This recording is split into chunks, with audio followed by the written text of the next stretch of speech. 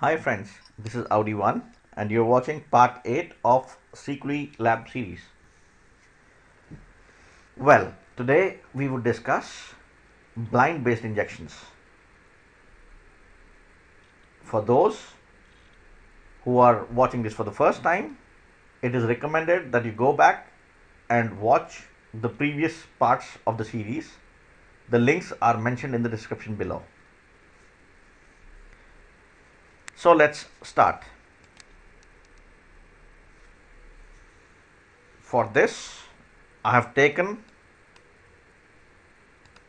lesson 8.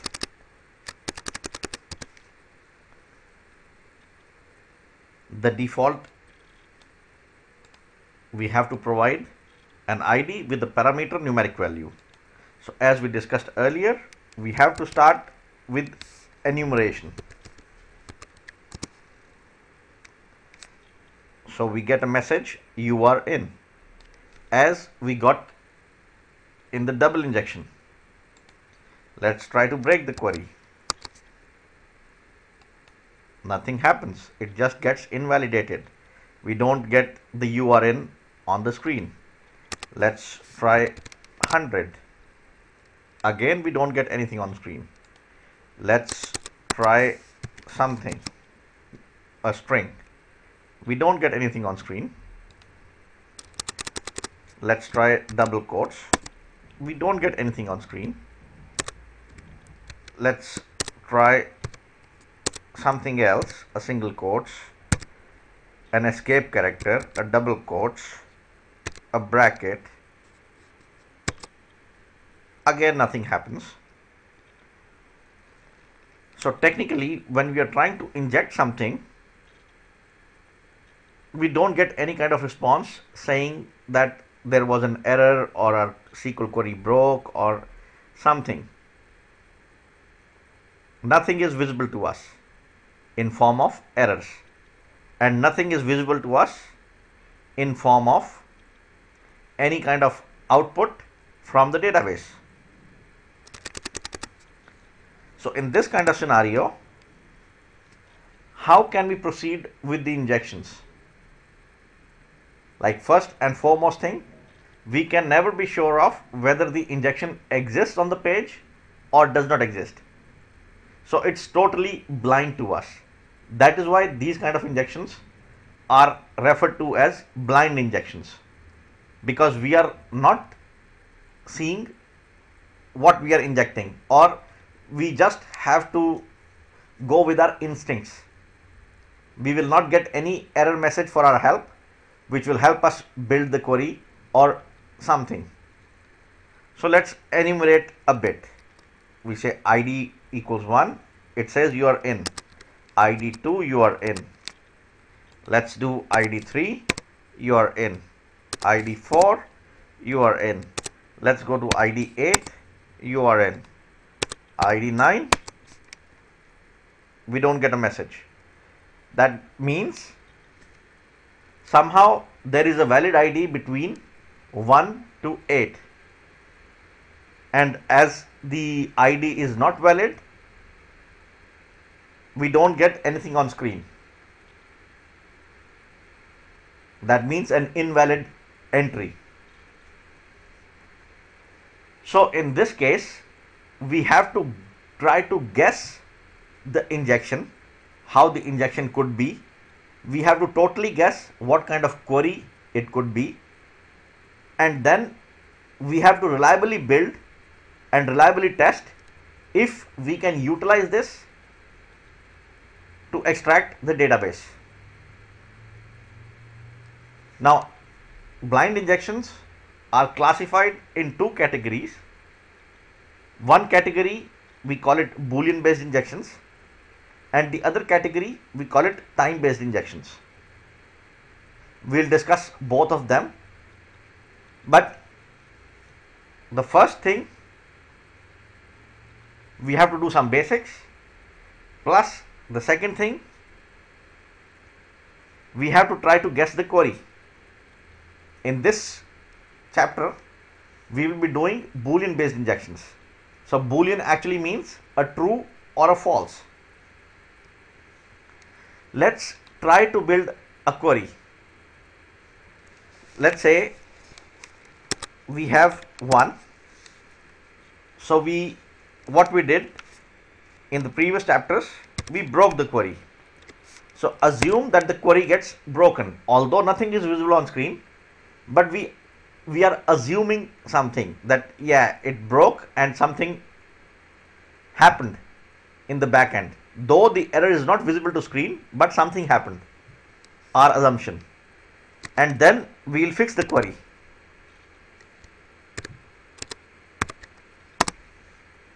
Aha, it worked.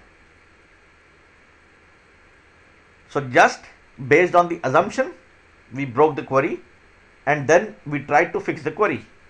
Let's see whether it works nicely or not. Yeah, looks like it is working, but we have to be double sure of.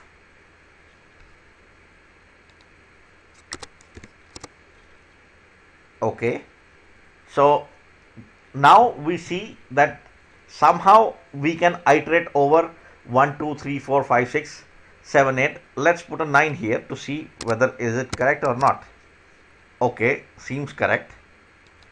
But let's do another test. As we learnt before, that by breaking the query and fixing the query, we tend to make the left side and the right side.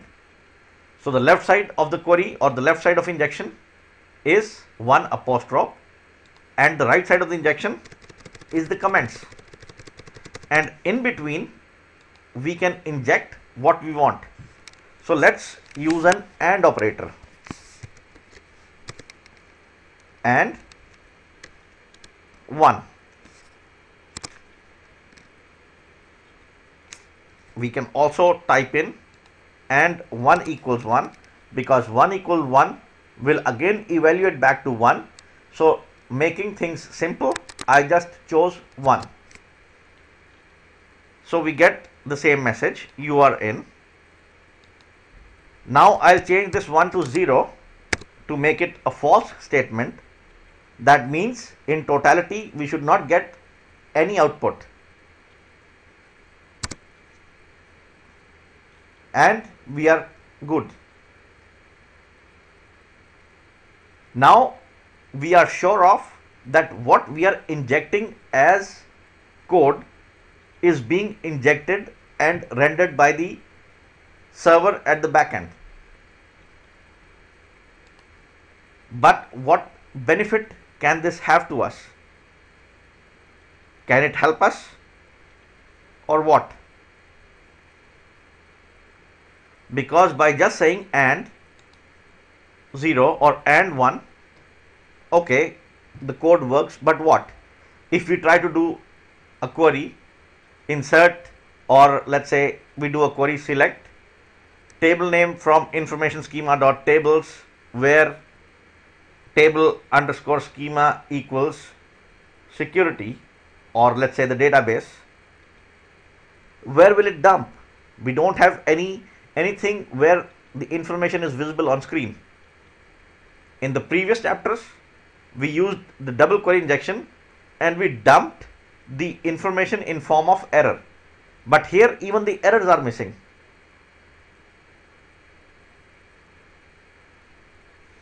Okay, enough of theory. Let's do some practicals. Let's start our MySQL prompt and let's learn some basics. MySQL -u root -p tour. Use security, our default database. Okay. So before continuing any further, I would like to introduce to you a new function called length.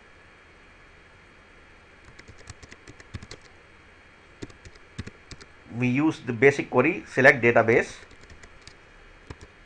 and this should return us security back.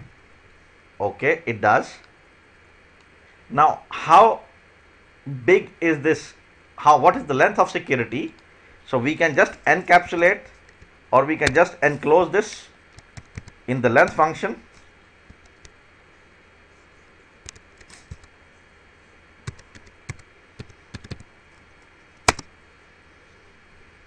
So we understand that it is 8 characters long. But still, how can this be helpful? We just have a boolean that says and 1 or and 0. So either it's a true or it's a false. Well, we can use exactly this to dump the database. How? Let's see. If there is a way in which we can ask some questions, small questions to the database.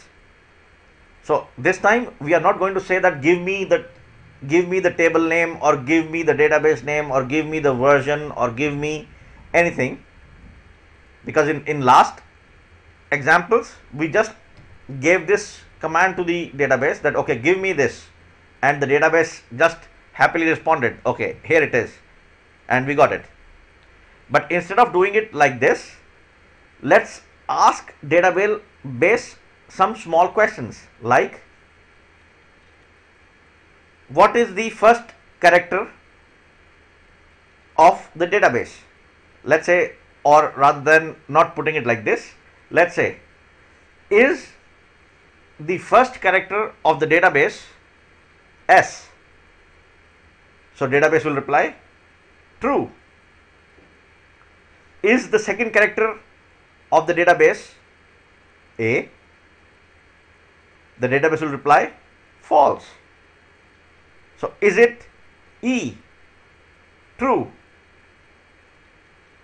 So you got the concept. By changing the way we ask the question to the database can respond back. Let's do some more basics. There is a function to break up a string into subparts. It's called substring. It is available in almost all programming languages. So let's try that out here. Select database,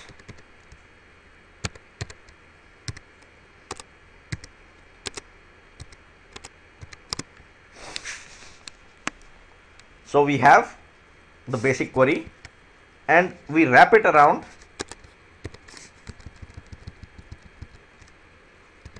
in a substring function, substr.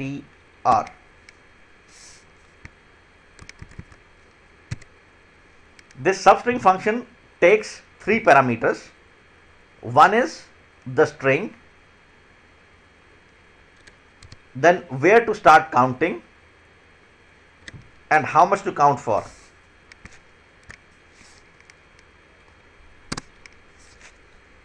So it just returns us S. So if we can provide this query in our front end and we say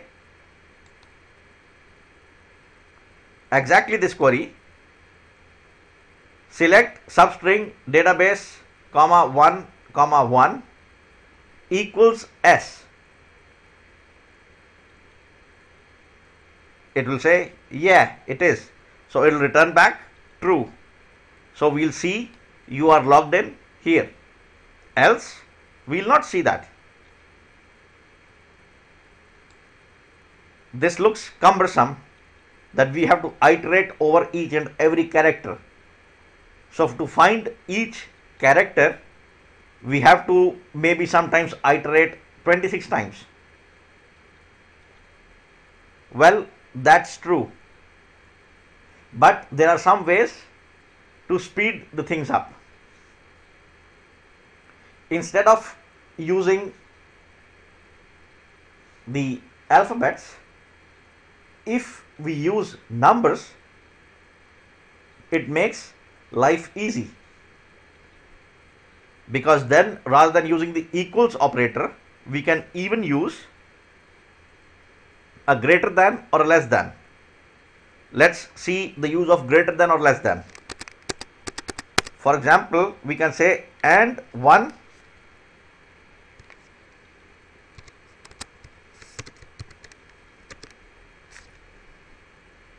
is less than 2. That is true.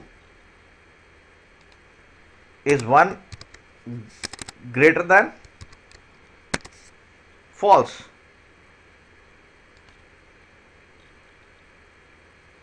So with the integers, it's easy for us to just assume many numbers and do a random and a quick query. So how can we do that? We'll use another function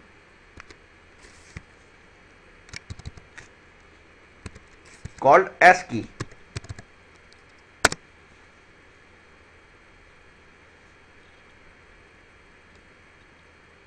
It returns us 115. Let's check it on internet.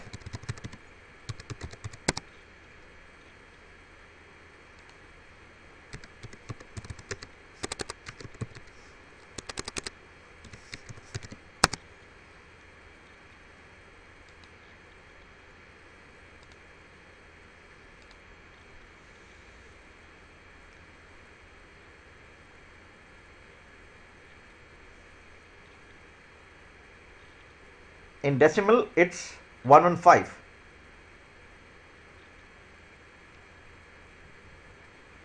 So let's double check one more thing. The second character is E. So what would be the number returned for E? Let's check it. It should be 101. So if we see that we have a valid range between 97 to 122. Let's try it out.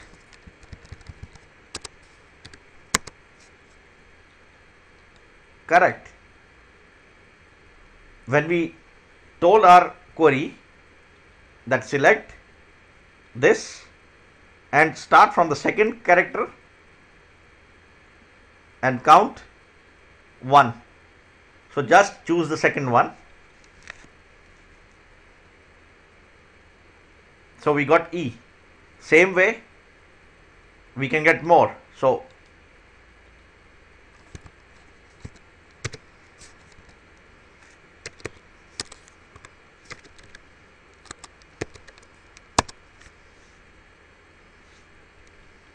now we are evaluating true and false. So is this query equals 101? True. Or we can say, is this query less than 101?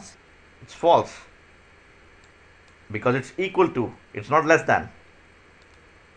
Let's try the third one and try to guess it ourselves.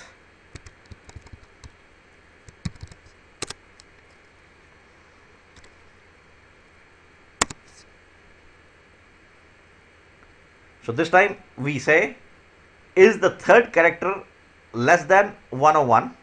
It says true. Okay, let's make it 97 then.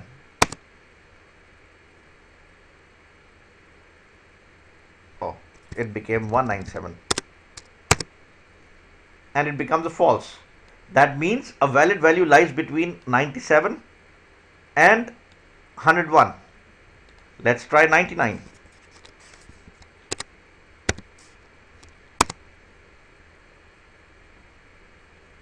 Again a false. Let's try 100. 100 is true. So the value is less than 100. And if we try 99, it becomes a false.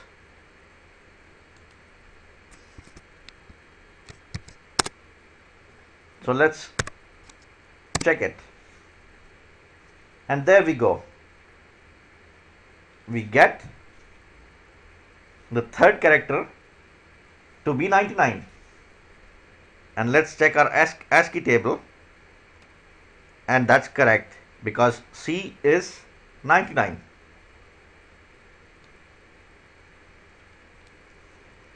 So this is actually the core logic for our blind injections. Let's refine this more, and we can just say, let's use another bracket inside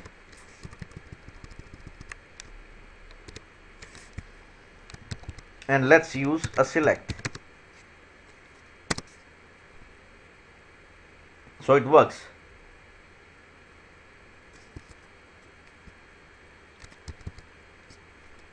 And we can just remove the database and we can say version, and let's start with the first character, and we know that we are going to check the version of MySQL. So major version is 5. So let's say select ASCII substring select version 1,1 is it equal to 5.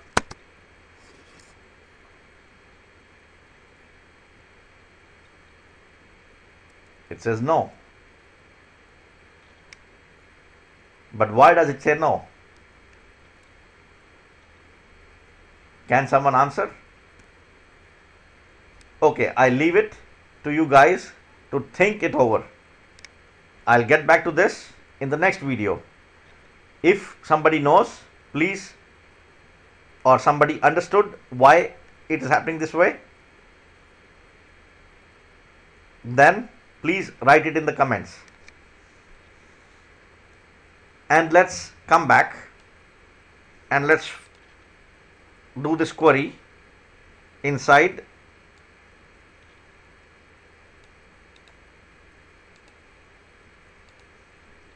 the front end.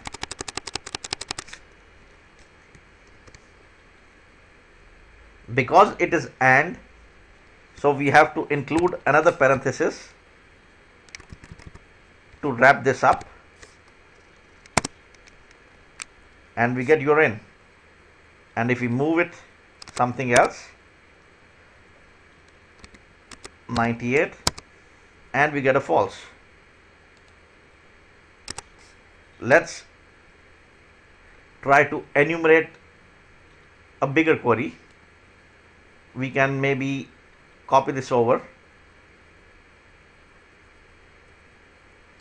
and do it in a notepad because it will make things easy, or let's do it here itself. That doesn't make the difference. Select table underscore name from information underscore schema dot tables, where table underscore schema equals database name. If I press enter, there would be an error coming out. We didn't get the output as we expected. Why? Because there are too many rows being returned.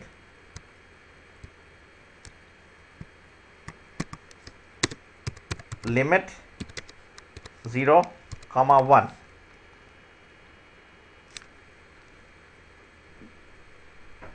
To just speed this thing up, we know the first table name is emails. So the first character would be E, and E is 101. So let's try it out.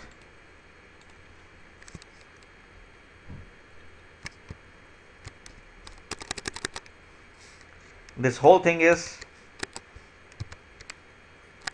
we can use greater than or less than sign, is less than 105. True, because you see you are in. And is it less than 99?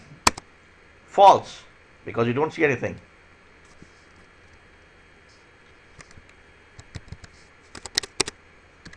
100, false.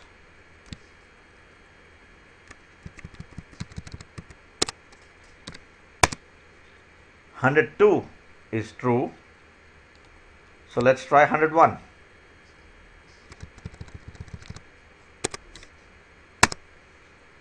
False. So the value is between 101 and 102. So let's use an equal to sign to be sure of. And there you go. The first character of the table is E. Now you guys will be thinking that this is quite cumbersome and this is quite laborious. Definitely. But if you use tools like burp or zap or fiddler, then you can semi-automate the process, or you can even write your script that can just take the return, the response from the server, and parse it. This is the core logic of how blind injection Boolean based works.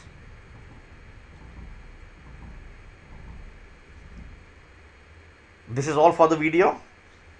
Thank you very much. And guys, as usual, I would request you to leave a feedback.